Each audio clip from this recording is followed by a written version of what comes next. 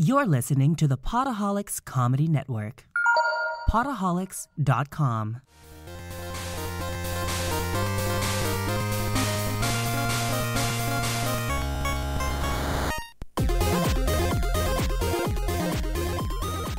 Welcome to Codex, a history of video games. I'm Mike Coletta. And my name is Tyler Osby. And today we are discussing legal cases that are important to video games. And very exciting, I promise. And very exciting and interesting from Chapter 21 titled The Legal Game in the Ultimate History of Video Games by Stephen L. Kent. Tyler, you got our first case? Yes, Take it away.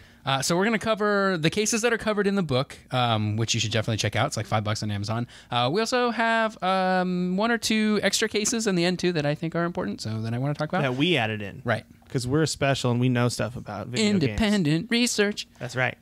So the first case we're going to talk about here is between two companies that probably people haven't heard of, but they're very important anyway.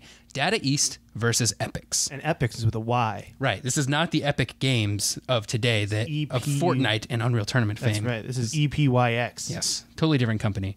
So in 1984, Data East made a game called Karate Champ for the arcades. Which we talked about last episode. Yeah. It wasn't the first fighting game, but it did kind of popularize the genre a little bit, got it kickstarted in the arcades.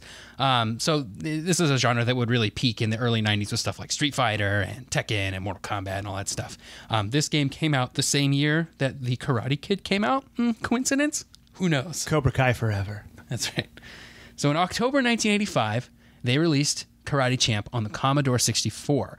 Not a month later, another game called International Karate was released by a company called System 3. This is a European company. Whoa. Yeah.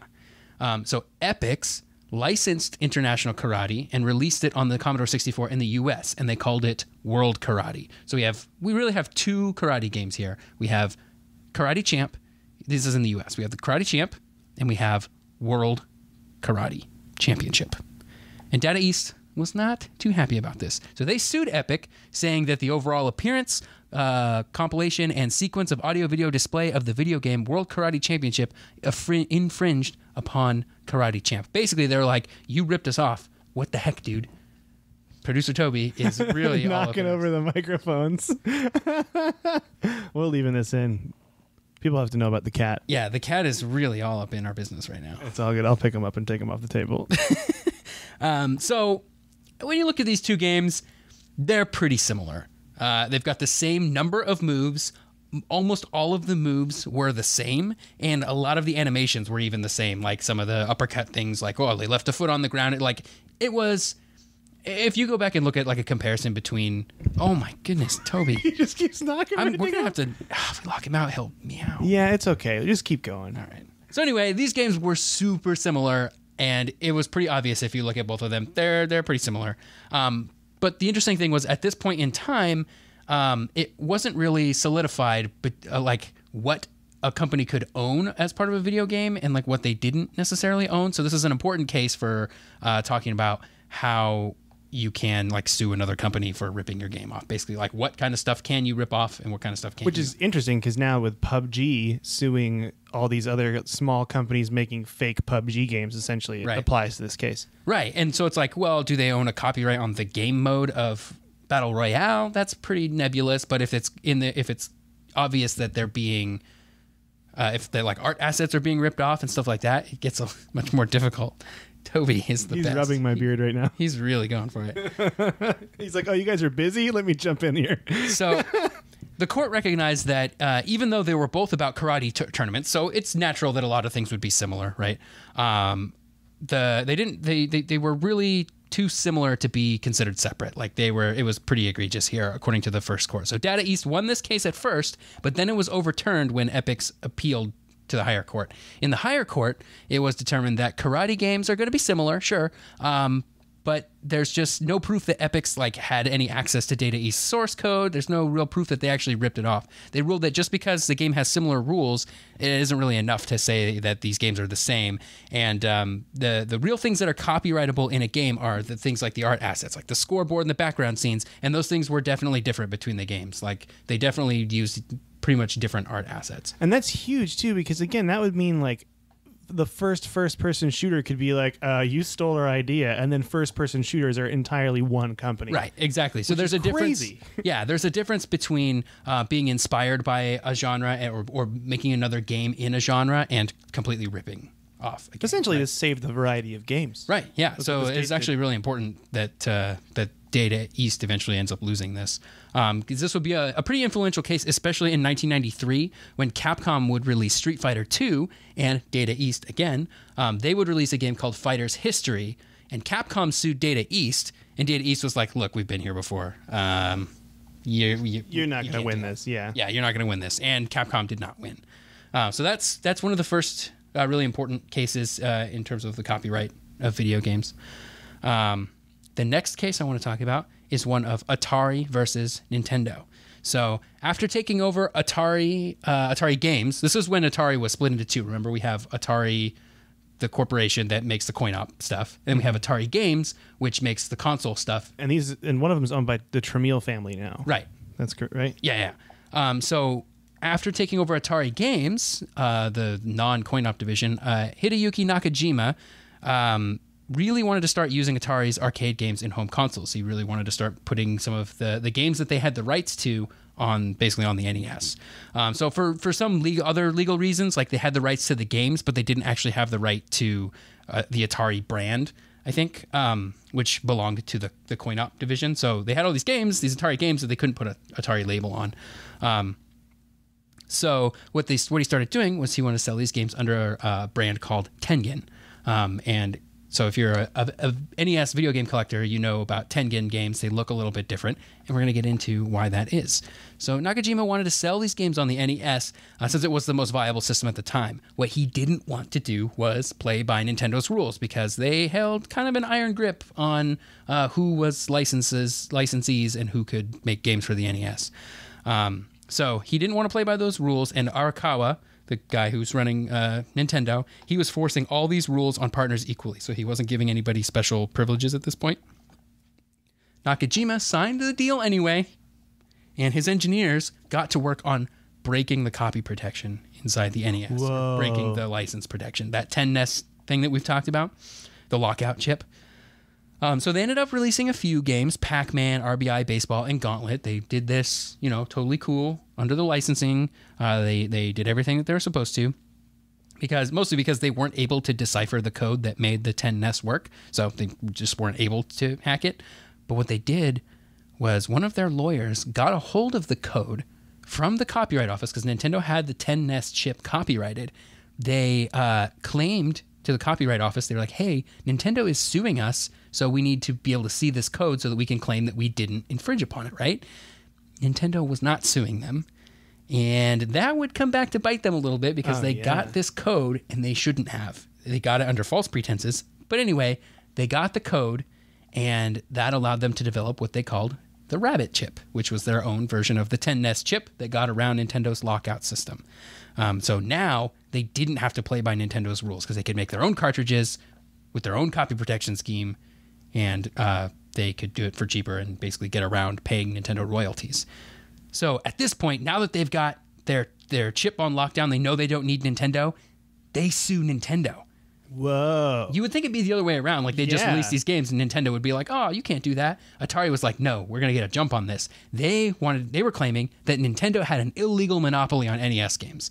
It didn't really matter how much merit that claim had. The reason they filed that suit was because it made it impossible for Nintendo to file an injunction that would keep Tengen from selling their illicit games on the market. So if they didn't sue Nintendo, Nintendo would have definitely sued them. And what Nintendo would have done is gone to the judge and said, hey, while we're suing them, you need to tell them to stop selling these games, right? But because Atari sued first, Nintendo would not be able to ask a judge to tell them to stop selling their games while the court case played out.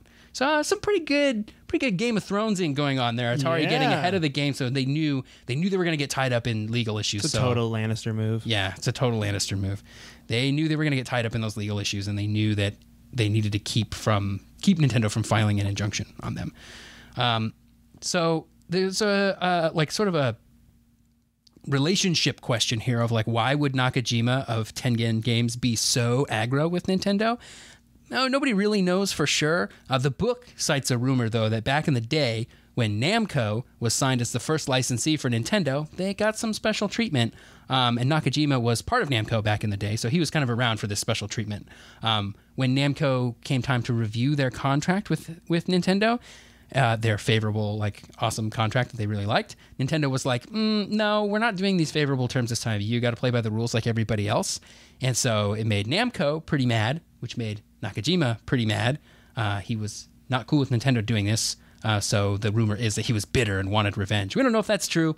Kind of makes for a good story, though. If you were making a movie version of this case, you would definitely put that in as Nakajima getting his revenge on Nintendo. But this continues here. Nintendo was playing the long con. They waited 11 months before taking any action at all.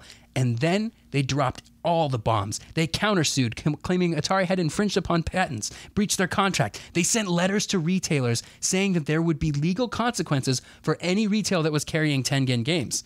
They were like, if you sell Tengen games, we are going to stop allowing you to sell Nintendo games. And so every single store was like, okay, cool. We're not going to sell these Tengen games. They're not selling that great anyway. We don't want to get like messed up by Nintendo, right? So Tengen had a rough time, which was rough for them. Yeah. At this point in time, copyright laws claimed that while computer programs could be copyrighted, the data that they produced could not be copyrighted. The way that Tengen had got around the 10NES system was basically by seeing the response that the legitimate 10NES chip would give to the NES. It was like, oh, this is what it sends back to the NES. We'll make a chip that also sends that back to the NES, pretty much. So they, like, while Nintendo was able to copyright the code inside the 10NES chip that produced that message, Tengen was able to make a chip that also did the same thing, and that's not breaching any copyrights. So basically, it's okay to reverse engineer copy protection as long as you don't illegally use copyrighted material. Problem is, Atari did use illegally obtained copyrighted material to figure out what they needed to do to make a chip that did the same thing as the 10NES. So Atari didn't dispute that Nintendo owned the code for 10NES, so the question was their Rabbit chip a direct copy of 10NES or not? If it was not, did Atari need the illegally obtained specs from the Copyright Office in order to get around it? Nintendo in court showed that there were in fact other ways to get around the 10NES system, and that Atari could have done it any number of ways that didn't require them to get this data that they got from the Copyright Office. So Atari lost that battle. Nintendo, like, they had to stop selling their games. And when I say Atari in this whole case, Atari and Tengen are the same. Yeah. We're going to get into it more later. Yeah.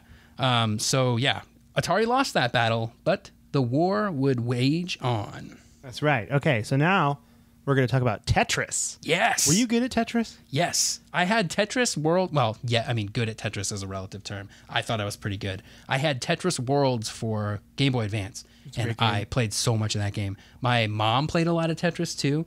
She really liked Tetris. I remember getting her at one point like one of those little like keychain game things for Tetris, and she played it all the time.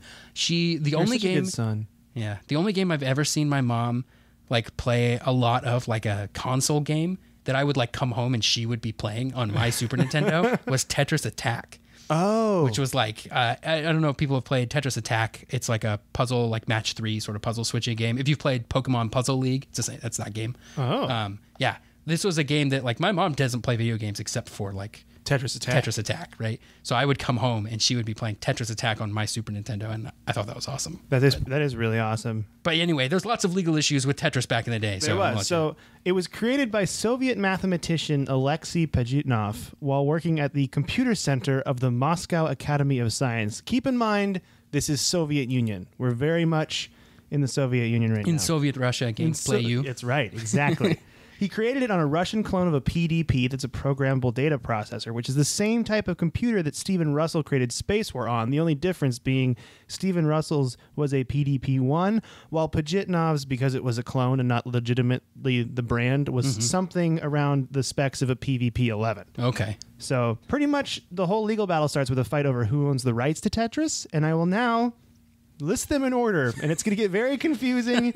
Bear with me. Again, I am so sorry. Here we go. Going to go real slow. First, it was bought from the Moscow Academy of Science by Robert Stein. It was bought from them because, again, Alexei didn't own anything because in Soviet Russia, it's owned by the state. Right. Or the people, if you're trying to spin it the right way. No, says the man in Moscow. Yeah. It belongs to everyone. And Robert Stein was the president of the London-based PC game company Andromeda. So they own the rights. At this point, they own the rights. At this point. Then, Stein sells the European rights to a company called MirrorSoft and the American rights to a company called Spectrum Holobyte. So we've split off now. There's a European country that owns the rights, and there's the American European company. rights and the American rights. Okay. Two different companies. Right. European MirrorSoft, American Spectrum Holobyte. It splits again when Spectrum Holobyte then sells the Japanese rights of Tetris to an entrepreneur named Hank Rogers. How does Spectrum have the Japanese rights? Shouldn't that still be Andromeda? Okay, sorry. All right. I'll let you keep going. I'm glad you should be a lawyer because you're finding it out right away. At the same time that happens, MirrorSoft then sells the Japanese rights of Tetris to Atari. Oh, jeez. That dispute was settled actually pretty quick between Hank Rogers and Atari won. Now, yeah, I don't know how they won, but they agreed to sign the Japanese console and PC rights to Rogers. I think it was a settlement, and then the arcade rights went to Sega. So now we've split again. So now there's like 6 different companies that own various rights to Tetris. And then Hank Rogers had an idea. No one owned the handheld rights to Tetris, and Rogers knew that the Game Boy was coming out soon. And he was like, oh, this will be really good. This will be perfect for a Game Boy launch title. And so he then went to the Soviets in Moscow and was like, hey, I'd like the handheld rights to Tetris. You never sold these. And then Soviets are like, why don't we just sell you the worldwide rights to Tetris? And Rogers is like, wait, what? What about all the rights? Okay. And then he feels nervous about it. So, because he knew that MirrorSoft and Atari had those rights at this point, but the deal was so tempting that he decided to bring Nintendo in and be like, this seems sketchy. I need the backing of a big company, but this is a great game and it's too much to pass up. So on March 22nd, 1988, a mere 20 days before the birth of the very host of this podcast, me, Mike Coletta, Nintendo purchased the rights to Tetris and began to make a game for the NES as well as the Game Boy. Wow. Which was bad news for Atari because they were working on an NES version of Tetris as well. Was that going to be a Tengen? Yeah, it would be Tengen. It would be under Tengen at the time. Yeah. And then when they found out from a fax from Nintendo that Nintendo had purchased the rights, 2 weeks later, Atari just immediately filed a copyright claim. Like, we're going to get ahead of this. Again, like the last case. Yeah. So the Tengen version of Tetris was released in May of 1989, and the Nintendo version came out a month later. These are both for the NES. Reviewers and the general public agreed that the Tengen version was better. It was actually created by Ed Logg, the man who made Asteroids and Centipedes. So it was a good port of the arcade game and had 1-player and 2-player split screen. So overall, a better game. The NES was just single player. Oh, yeah. So the Tengen version was way better.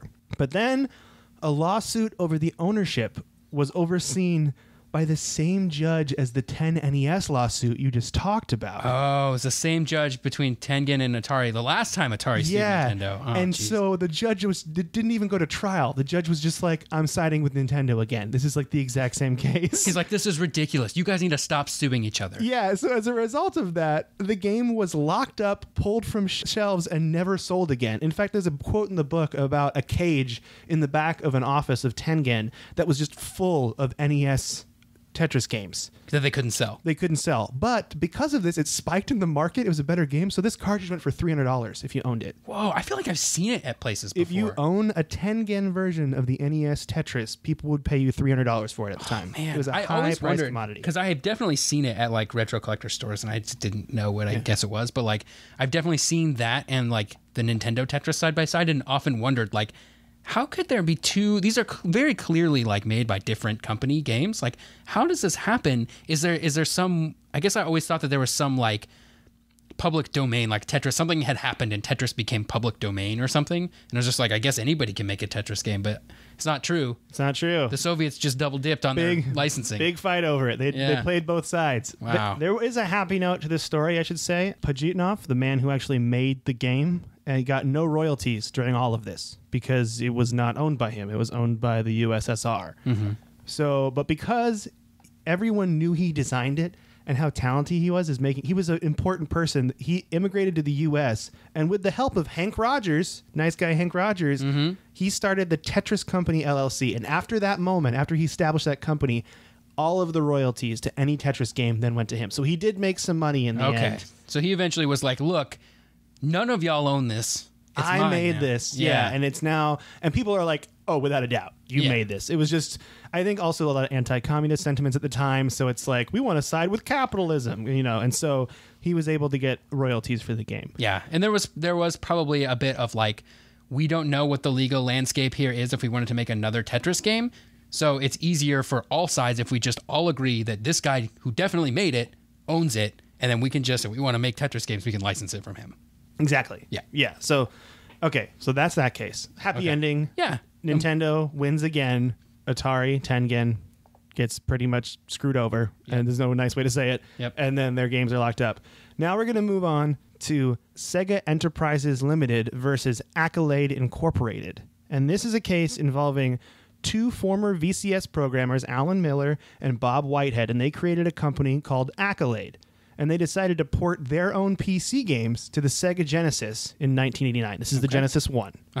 First problem arose when Accolade decided to not get a license from Sega. They're like, we don't want to do the license thing. It costs too much money. I think in the book it mentions that it raises the price of games by $15. Ooh. So it like costs them $15 more for each game. So they decided, you know what we're going to do to design games is we're going to make printouts of the code and create their own manual for designing Genesis games. They reverse engineered the Genesis and then created their own user manual on how to make games for it. Wow. They did that instead of getting a license. All right, well, I guess that's one way to do it. Yeah, right? I mean, the first game designed by Accolade was a port of a PC strategy game called Ashido in 1990, and the program ran on the original Genesis, no problem at all. Just ran flawlessly.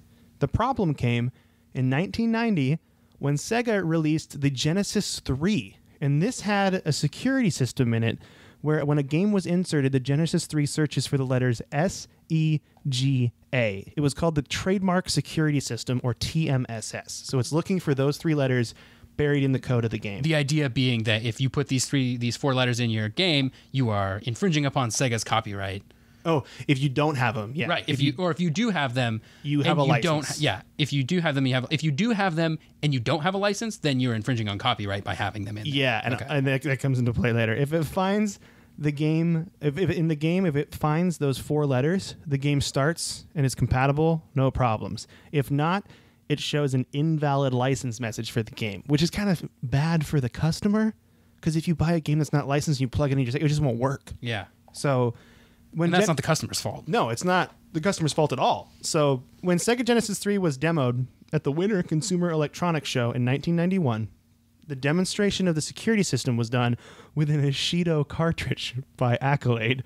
It was demoed as being a non-licensed game, and it didn't work. I wonder how you play that off when you're demoing this at a CES show, because it's for consumers. I guess if you're demoing it for game manufacturers, this makes sense. But if you're demoing it for consumers and you're like, hey, this doesn't play some of your games, how great is that? Yeah, it's like, it's a weird thing to do. Also, just shove it in Accolade's face. Like, hey, we know you don't have a license and we know you did something fishy to make it. So now we're letting the whole world know. We're putting you on blast. So on the first reverse engineer of the Genesis 3, this is Accolade trying to find out how it's done. They're trying to emulate the TMSS now.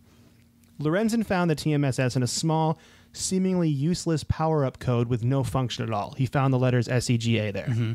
So once caught, they added their hacked TMSS code to the games Star Control, Hardball, Turrican, and Mike Ditka Power Football. And those games worked flawlessly. Mm-hmm. They made a mistake, though. On the fifth game they designed, Onslaught, they put the code in the wrong place, and so it didn't boot right. They just made an error. Did they not test it before they... I don't know. That's what. Yeah, it just didn't work right. I'm guessing it got caught in like the company bureaucracy. I don't know. So it didn't work. So Onslaught didn't work, but those four other games did work. So they found out how to emulate the TMSS code. Because it's pretty easy to just be like, oh, this is how it works. Great. We're just going to put that in our thing too. And because they found out how to do it, on October 31st, 1991, Halloween, Sega filed suit against Accolade for trademark infringement, unfair competition, and added copyright infringement to the list a month later. Dang. So they're going for it. Accolade responded with a counterclaim accusing Sega of false designation of origin and unfair competition. Accolade said Sega injured their reputation by falsely attributing Accolade with unlicensed games at that Winter Consumer Electronics Show. So they're going back to that, like, you guys even made like an example of us at the Winter Consumer Electronics Show. Like, what are you doing? Put us on blast. That was really mean. Yeah, it's not nice to do. The first judge in the case was Judge Robert F. Peckham, and he was thought to be sympathetic towards entrepreneurs, but then he had a heart attack early on in the case. Oh, so if he had been able to see this case to completion, it might have been different. It might have been different, yeah. So what ended up happening was he was filled and quickly replaced with Judge Barbara Caulfield, and she did not side with Accolade at all. Here's what Sega wanted. Sega wanted Accolade to not make any more games for Sega ever again, and they need to abandon any future attempts at reverse engineering Sega consoles. They want that in writing. You guys did this wrong. Yeah. And Accolade just wanted Sega to stop producing Genesis 3 consoles. Like, you guys are doing something really sketchy. We don't like it. You guys can't make... These consoles don't play our games. That's not cool. Yeah, it's not cool. All right. And this whole case, I should say, is about the idea of fair use. And fair use, I have a demonstration, an example of the definition of fair use. Okay. From Barbara Caulfield. This is her definition. Granted, keep in mind, she'll end up siding with Sega, but this is her 5 reasons that she... And this is from the case, actually. 1, the purpose and character of the use, including whether such is a use of commercial nature or if it is for non-profit educational purposes. The nature of the copyrighted work, the amount and substantiality of the portion used in relation to the copyrighted work as a whole, and the effect of the use upon the potential market for or value of the copyrighted work. So it's essentially saying this is what the criteria are to consider it to be fair use. And I don't know if because this is really like mucky. So, because we're about to see an example of another judge who doesn't agree with this at all. So the Accolade's trying to say, hey, this is fair use. We can use your use your code. Yeah. Yeah. And so the judge, basically what those reasons are, like, are you trying to make money, and are you keeping other people from making money by using this code, right? Essentially, that's what she's saying.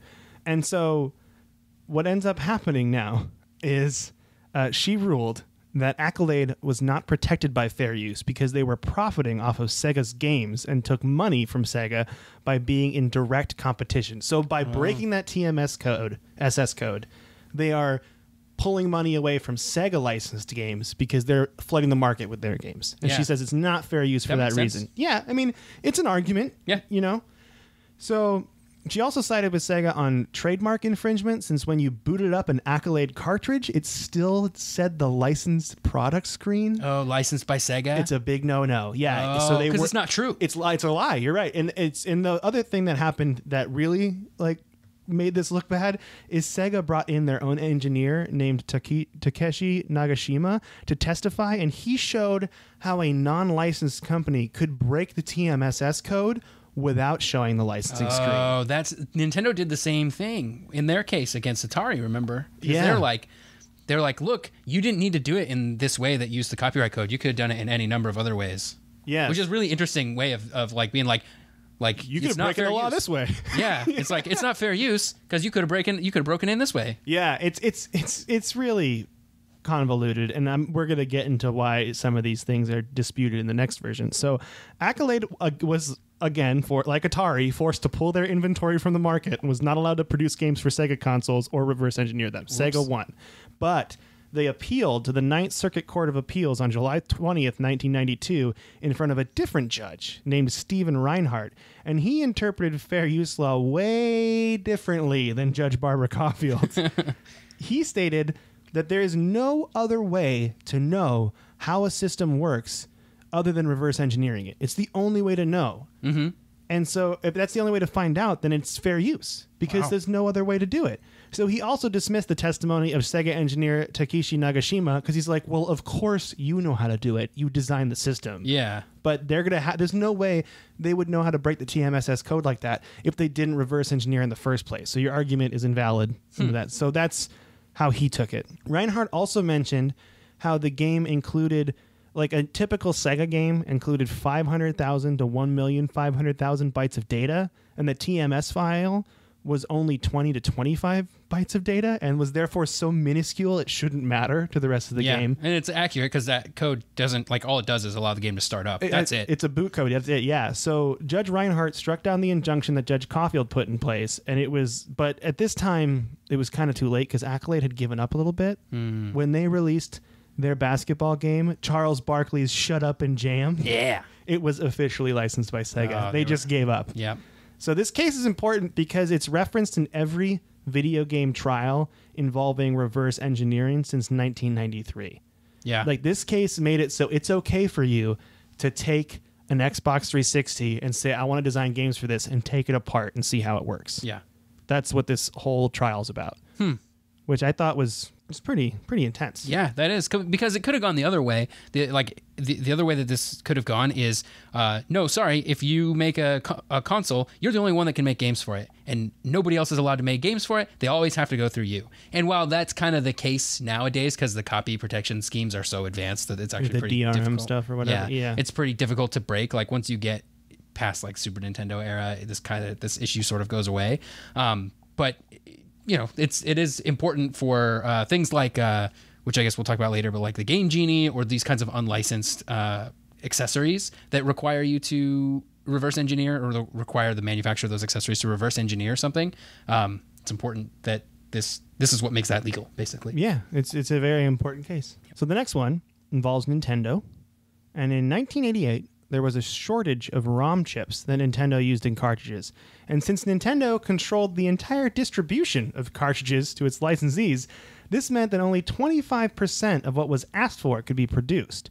And no licensee had any way to get ROM chips except by going through Nintendo. So they had an iron grip. Yeah, so Nintendo claimed that this was fine and everything that got produced was sold, so there was no extra cartridges or anything sitting in inventory, which seems to be a pattern with Nintendo. They hate overstock. Yeah. What's remember they have their dudes from Atari working there who have been so burned by having to bury ET cartridges. It's still haunting them. Yeah.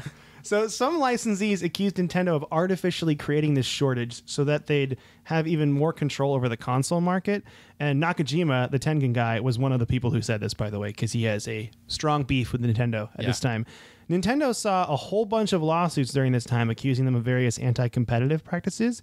And one of these cases eventually required Nintendo, I think most of them settled out of court. Yeah. But this one was interesting. It required Nintendo to send $5 off coupons to anybody who bought an NES between June 1988 and December 1990. And they had to run magazine ads and everything saying that these coupons were out there. Yeah. And it was pennies for Nintendo. And plus the Super Nintendo had already hit the market. So these $5 off coupons were only for old games. Yeah, they had to send these coupons out in like late 1991, like after the Super Nintendo was already out. Yeah, so it was essentially just them being like, hey, here's coupons to get rid of our old inventory. Yeah. Like, it was just a way for Nintendo lost, in quotes, but they just made more money this way, getting rid of NES cartridges. Yeah. And perhaps because of this, Nintendo finally allowed licensees to make their own cartridges and to make games for other systems. So Nintendo just says it was a coincidence, but this is them using this lawsuit to their advantage in a way to sell more cartridges. I think they were pretty sick of because there were lots of different lawsuits that were basically saying Nintendo is anti-competitive, they're doing all these things. I think at this point they were like, look, you can't say we're anti-competitive if we allow you to make your own cartridges and we allow you to make games for other systems. Like, sorry, you guys could just go off and do what you want now. It's also a real slippery slope because half of that control is the reason they were so successful. Right. Because they had a quality control system in place to make good games. Yeah. If they didn't do this in the beginning, there might not be a Nintendo. Yeah. It was important in the beginning. I think at this point the industry had like sort of restarted itself and gotten back on its feet. And that wasn't the reasons that Nintendo made those rules were not really things to worry about anymore, and so they were much more okay with it. I gotta say, I would hate to work on the Nintendo legal team from 1989 to 1994 because you were in trials all the time, it seemed like. Yeah. That's when all of these took place. Yeah. We got another one with Nintendo. This one is between Louis Galoob Toys. You remember the 90s brand Galoob? Galoob. It's also a fun thing to say. Yeah. Louis Galoob Toys versus Nintendo. This is about the Game Genie. Did you ever have a Game Genie? I had a friend that had an N64 Game Genie, and it was so cool. Just all the cheats on GoldenEye, everything. Yeah, Game Genies were so cool. So if you don't know what a Game Genie is, a Game Genie was a device that you plugged your game cartridge into, and then you put the Game Genie into your NES or your Super Nintendo.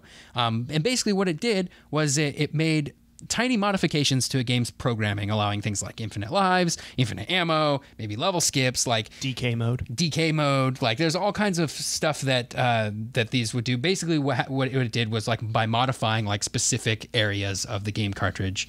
And a lot of the time, if I recall, it just made it so you didn't have to type the code in the buttons yourself. It just like unlocked it for you. It was just on a menu screen that would start before the game started. You turn all the stuff on and then go in. Yeah. There's a lot of different ways this works. The book says that the codes were put in the games by the developers, but that's not actually how it worked. Yeah, and I remember them saying in the book too, for like Legend of Zelda, it was like, oh, okay, it just makes games like a little easier. Like Link would be invincible, or shops would sell everything for 0 rupees. Yeah. So it's like things like that. Yeah. It would let you cheat at games pretty much. Make it a little easier. Yeah.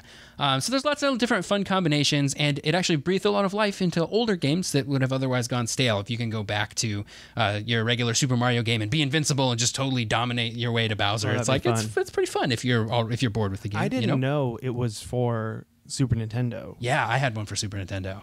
Was it for regular Nintendo too? Yep. How did it work for regular Nintendo to get it in the port and everything? It stuck out.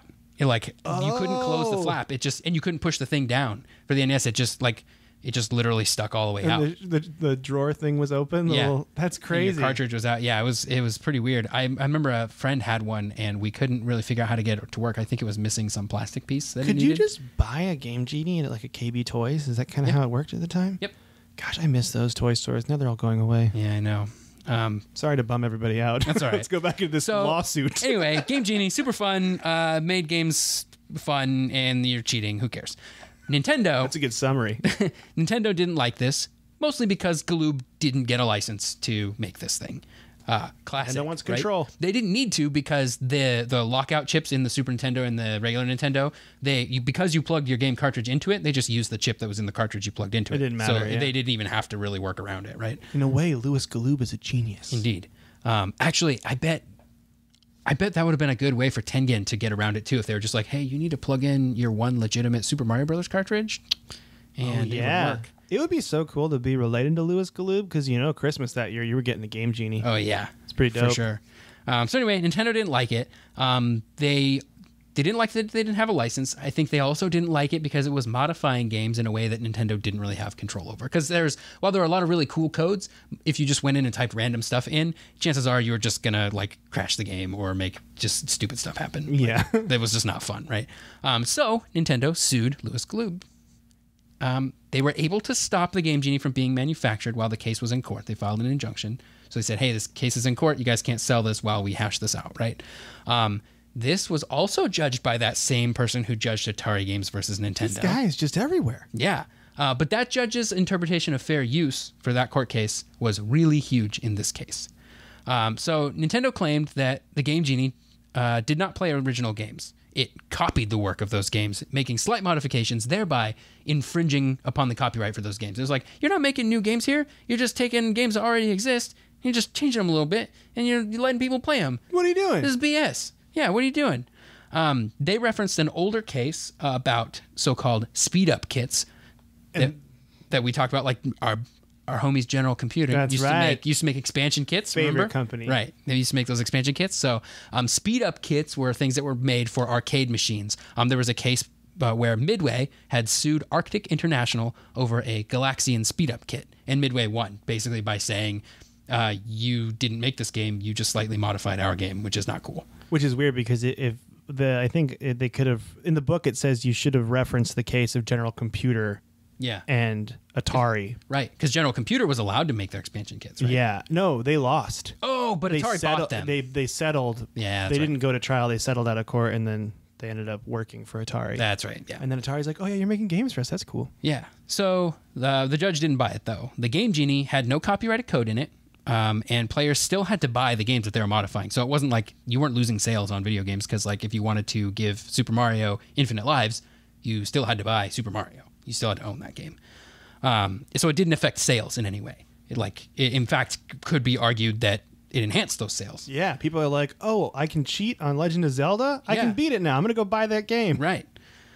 So something interesting about this case that the book says, it's unclear whether if it were judged that this is copyright infringement, these codes are copyright infringement, it's not clear whether Galoob would be the one infringing on copyright or the consumers themselves. I thought this was very, very crazy. Because Galoob doesn't, they just make the device. The consumer's the one that puts the game of their choice in and types the code in themselves and actually makes the modification. By using a product, you could be infringing on a copyright. That's just nuts. Yeah, and so it's not Galoob. They're just we just made the hammer. If you break into somebody's house with this hammer, that's not our fault, right? Some 8-year-old kid is charged with copyright infringement because he wanted to beat Zelda. Yeah, it didn't end up mattering because Galoob won either way. So if Nintendo had won that case, could have been real weird. Here's looking at you, Galoob. That's right. So what ended up happening was Nintendo had to pay $15 million to Galoob in lost sales, remember, because they had to stop selling this while the court case was ongoing.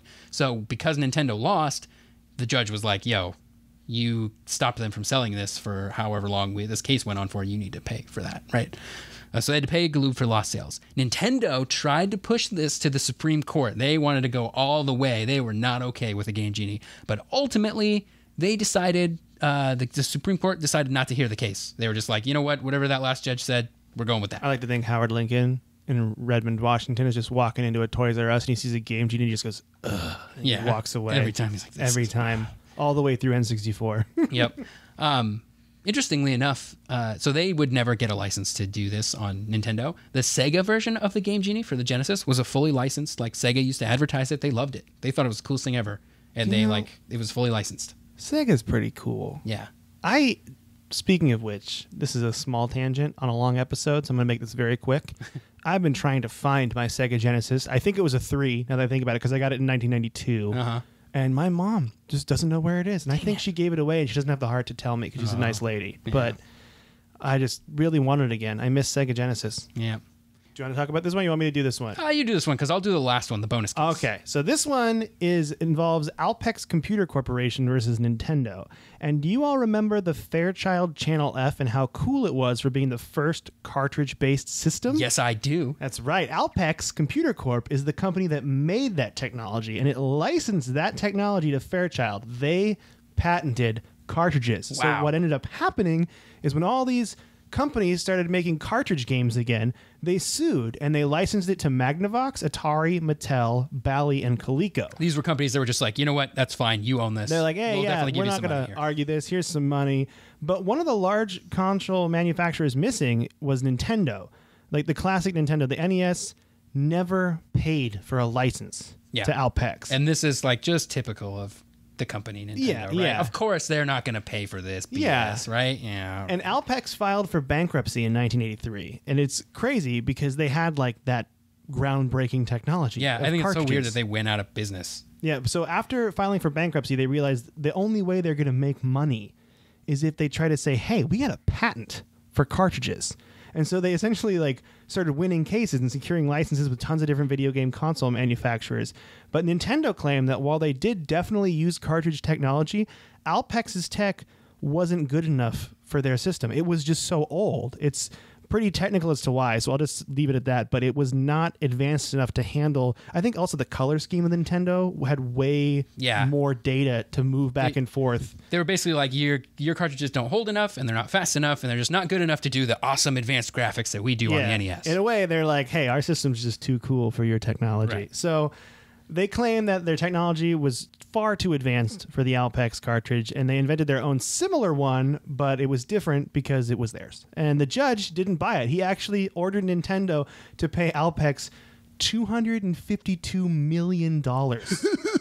It's one of the largest patent cases ever. So when Nintendo appealed it, though, it was overturned. And that judge was convinced that they were sufficiently different. The cartridges, this technology is way different and more advanced than this Alpex technology was, and Nintendo got away with it again. In a way, it kind of reminds me of patent trolls right now in podcasting. It's like that. They had this patent for this thing a long time ago, and now that it's here, they're like, hey, wait. And it's it's in reality, it's very different because technology's changed. There are some companies that exist solely to sue other companies. They just hold patents and they sue other companies. That's all they do. Yeah, it's crazy. I mean, they were going after podcasting for the longest time. Yeah. And then I think, was it Adam...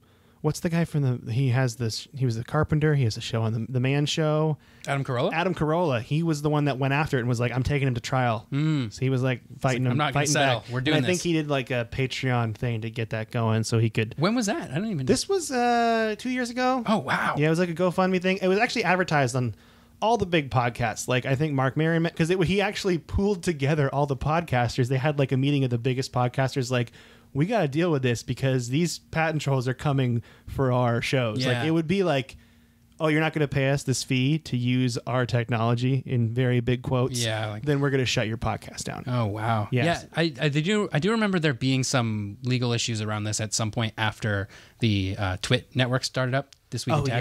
Yeah. That's why they call their podcasts, they're all netcasts. That's what they call them. Netcasts. Yeah. I like internet radio shows. Yeah. I like that terminology. But yeah, so this case is about cartridges and I mean, it's kind of why other companies could use cartridges. It doesn't mention if Sega had to license to Alpex. It doesn't mention that in the book. I wonder if they had to. I'll look that up separately. Yeah, later. I bet Sega did. Like, Sega seemed like a cool company that was just like, hey, thanks for this cool technology. Here's some money. Go. Here's some money. Also, give us all your game genies. Yeah. We got a fun hedgehog. He rolls. It's Yeah. great. Who doesn't love hedgehogs? Okay. All right. So I want to talk about one more case. And this is all you. This is bonus case, legal, not in the book. Legal analyst Tyler. I love this case because I'm a big fan of emulation. And it's often emulation is basically being able to play the games of one system on another system that they were not made for. Usually a PC. Usually a PC, but yeah, it's basically making one machine act like another machine for the purpose of running the software of that other machine. It's just inherently cool. Right. It's super cool.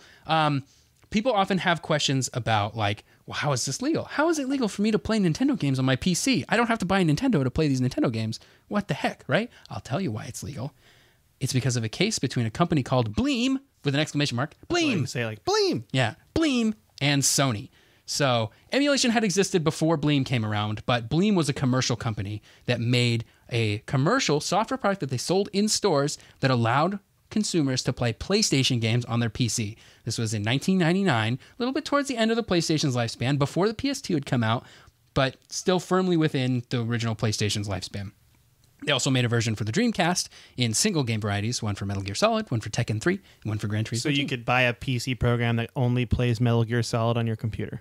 No, the PC one played any PlayStation game. Oh, I mean for Dreamcast. Yeah, the Dreamcast one was like you buy this disc from them, and then you also have to buy Metal Gear Solid for PlayStation, and you put the disc in your Dreamcast, you boot it up, and then the Dreamcast is like, hey, put your Metal Gear Solid disc in, and you put your Metal Gear Solid disc in, and you play. And that's Metal what's Gear really Solid. important about this. Right. Owning the disc. Right. Very important that you own the disc. So Sony, obviously, was not happy with this. They thought that providing a way to play PlayStation games on PC was unfair competition. So they sued Bleem for making this thing. They were like, this is BS. People can play our games without having to buy our system. That's stupid. So this case has two very important outcomes. When Sony realized they couldn't win the case against the actual software, so the first outcome is reverse engineering a thing to make your stuff work is okay, which we knew from earlier, right? This solidifies that, once again, that it's okay to reverse engineer something. When they realized they weren't going to win that case, what they did was they threw a Hail Mary and they decided to sue based on the fact that Bleem was using screenshots of their games on their marketing materials. And what Bleem would use the screenshots for was one of the things that was cool about Bleem on both Dreamcast and PC was like, it was like, you can play your PlayStation games on your PC. Also, they're going to look a little better. So they had some like before and after screenshots of like slightly better graphics. Oh, you get a little better high resolution. Right. So that's why they were using screenshots of PlayStation games in their marketing materials. So yeah, they thought that was not cool, and they hoped to put a stop to sales of the product. So real Hail Mary. Yes, right. Real Hail Mary. Didn't work. Sony lost on all counts, solidifying the legality of emulators in general that didn't use copyrighted software, right? That were fairly reverse engineered, and the fair useness of using in-game screenshots for advertising, even if you don't own the game. That's in huge. Question. Yeah. So if you're making a product that makes games look better, like I can imagine PC manufacturers doing this all the time of like being like, hey, here's a game you can play on our PC. Or even just like a graphics card company being like, this is what Destiny 2 looks like on our graphics cards. Ooh. It looks great. Yeah. So that was important. So even though Bleem won this case, the legal cost was too much for them. Like they just couldn't afford to like do this. They had to close shop the same year that Sega closed shop on the Dreamcast. R.I.P.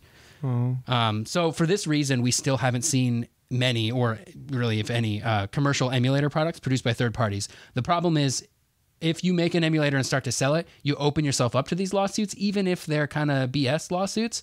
You don't want to be caught spending money to fight these lawsuits, basically. And they would probably continue to happen because it is a little, like I can see there being a case made, right? Of like, this is not cool. Yeah. So you will probably get sued if you do this. Open source emulators, free emulators, they continue to thrive right now. There are actually some really good open source emulators. Most good emulators are open source, and free. So they do really well because it's hard to sue like a group of people. A lot of the time you said it was like Kickstarted. Yeah, or not even. Yeah, they're like Kickstarted or Patreon. Like it's really hard to sue folks for that kind of stuff. And when it's clear that they're not actually making money off of the emulator, because the emulator's free. There are Patreons where it's like, oh, I will pay money to like help this person continue work on this emulator, but you're not actually buying the emulator. Because the emulator is, for like those ones on Patreon and Kickstarter, like you have to own the game still. Yes, you do still have to own the games. For it to be legal, we do want to be clear. When you emulate games on your computer, you definitely still have to own the game for it to be legal. So it's kind of cool now because you can pretty much get any old PlayStation or PS2 game online for super cheap, and then you can play it on your PC in an emulator. Right. Yep. So interestingly, pretty much every large video game manufacturer would eventually make emulators for themselves. The Wii Virtual Console, PlayStation Classics on PS3 and PS4, and all of how Microsoft's Xbox 360 and Xbox One backward compatibility work is the same way, is this technique of emulation. They don't modify the games themselves. They just make the console able to run games made for something else. Can I just say something real quick? Yeah. Thank you, Bleem. Yeah. You're the best. Bleem, you're the best. Yeah. So someday I would love to do like a history of emulation we will episode. do that. Yeah. So anyway, that's the story of Bleem, and I think it's a pretty cool one. So Mike, what have you been playing? I and you, Tyler, have gotten our shirts on Destiny 2. Yes. We did it. And also, hold on. I got to find my phone. Tyler, talk about it. Oh, man. So we got the 250 Triumph points needed to order our T-shirts. We still have to pay for the T-shirts. They're not free T-shirts. They also offer an option to put your username on your T-shirt. And Did we both do that option? Yes. And are we going to wear our shirts at the same time? Absolutely. Yes. So we became legend this weekend and got our shirts. It's a very exciting time. I hope everybody is excited for us. I will say, I want to give props again because I mentioned I got it, and then one of our favorite people in the entire world, Elise on Twitter, she was curtain up on a review. She gave us a good job, and it made me feel nice. So thank you for saying that. Because it's good to know someone's out there rooting for our shirts. You know, it makes us feel good. But yeah, we got those, and now the best part about it is we can take a break. Yeah, I love Destiny, but I kind of want to not play it right now. Yeah, and I actually ended up playing all of the campaign of Star Wars Battlefront 2 after we did it, because I was like, I just want to beat this campaign, and I got some gripes. Yeah, it's a good campaign. It's fun. I was invested in it. They just really lead you on in the campaign. Because, there's a moment, spoiler alert, where you play as Han Solo and you get information on how to free the Wookiees on Kashyyyk, okay? And then you just go a different direction, and he goes out and does that, and you don't get to play as him. And I'm like, I want to liberate the Wookiees. Dang it. I've wanted to do that in the video game forever. Why? Just let me go do that. So it does stuff like that, where it leads you on. And then the campaign was left really open-ended. I just hope they close it out. If they close it out, I'm going to be happy. If they leave it open-ended like that, I'm going to be super bummed. Oh, yeah, because they've been releasing DLC, like free DLC that keeps the campaign going. Yeah, they've done 2 so far, and there was 1 campaign DLC, and then there was the most recent DLC, which was all the stuff on Naboo with like the battle droids and the Trade Federation from episodes 1, 2, and 3. Those don't have any campaign DLC. Oh. Which is kind of a bummer because I wanted to play more of it. It's just like, it's very open-ended ending, which I guess is good because, Star Wars Battlefront 3, but I didn't feel closure at the end of it, and I want to feel closure. But I had fun playing it, and I also tried a game called Volgar the Viking that is so hard. It's like, because we've been talking about these old platformer games, so I decided to play an indie game that was emulating that. Oh man, just unforgiving. Just you the way the health works is you can get hit as many times as armor pieces you have, but when you get hit, you lose those armor pieces, and those make you way stronger. So it's like you get weaker and weaker each time. It's punishing, but it was really fun. What have you been playing? Well, got my shirt, so happy about that. Proud of you. Battle for Azeroth is out now, so I'm about to begrudgingly start a new character, boost it to level 110. I don't like character boosts, but I'm going to do it because I want to play with my friends. And we're going to play on Horde too, which I'm usually an Alliance person, so I'm really holding my nose when I play WoW with my friends. You're going to be a bad guy. Well, Horde aren't necessarily bad guys. They're just the morally ambiguous guys. I mean, whatever you got to do to justify it to yourself, Tyler. Sure. Yeah, so I haven't done it yet, but I definitely paid for the expansion yesterday, and I'm probably going to roll a Pandaren hunter. Because I really like Panda Hunter. Yeah, it's a Panda Hunter. So that's going to be pretty fun. I also started up Final Fantasy XII, the Zodiac Age remake that came out on Steam a little while back. So I'm about 5 or 6 hours into that. And that game is really fun. It's very satisfying. It has a system called a Gambit system, which basically lets you, because the combat is sort of real time, it lets you program the other people in your party because you don't have direct control over the other people in your party. It lets you program them with what you want them to do. So like if you have a healer in your party and you want them to heal you, you'd be like, oh, if party leader is below 50% health, heal that party member, right? So as the game progresses, you get more and more complex with how you can do these things. And so the real fun, and people cite this as like a reason they don't like this game, is because the game basically plays itself. But the real fun is when you have a Gambit system that's so good that you can just walk through areas and everything dies and you don't have to do anything. That's really cool. It's like, I think it's satisfying in a way because like you program them to do that. Like you made it that way so they could do that, which I think is really cool. So, oh yeah. Yeah. So that's been fun. That's really all I've been playing. But mostly just those two things. I also have been watching, this is relevant to this podcast, I have been watching a show called Halt and Catch Fire, which is an AMC show about, it's a drama about a fictional computer startup in the 1980s. They make like a computer. I've heard of this show. Make it. It's really good. And I'm on the 3rd season now. And I had forgot about it because I watched the first 2 seasons and then forgot about it. And now I'm back on the 3rd season. And it's all on Netflix. So, ooh, that was my next question. Easy to binge. Man, it's so good. I love it. And it has the guy from Pushing Daisies, Lee Pace, who plays Ronan the Accuser in Guardians of the Galaxy. Yeah. He's like a sort of Steve Jobs kind of like, but probably a little bit more psychopathic than even Steve Jobs, or sociopathic than Steve Jobs. So there's like a lot of like early Apple parallels with there's like a Steve Wozniak character who's not quite like Steve Wozniak, but like sort of. And then there's Lee Pace's character who's like Steve Jobs, but not quite the same. Like he's different, but similar, you know. It's really cool. And it's like historical. So it's like take place in the 80s. So there's like all this like 80s stuff that's going on there. It's a great show recommendation. We should do that more often for fun. Yeah, I highly recommend it. Halt and Catch Fire. Good. Yeah.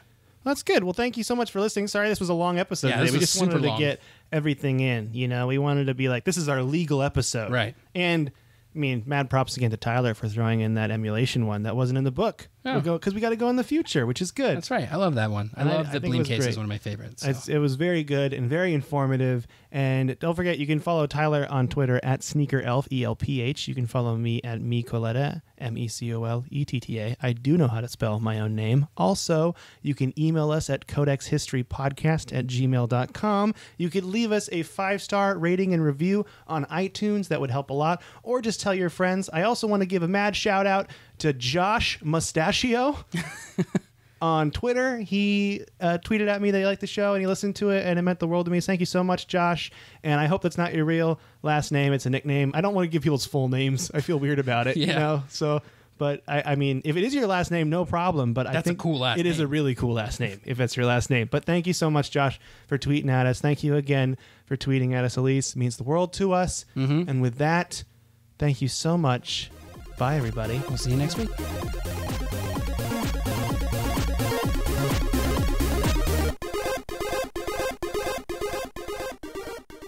This has been a Potaholics Comedy Network presentation.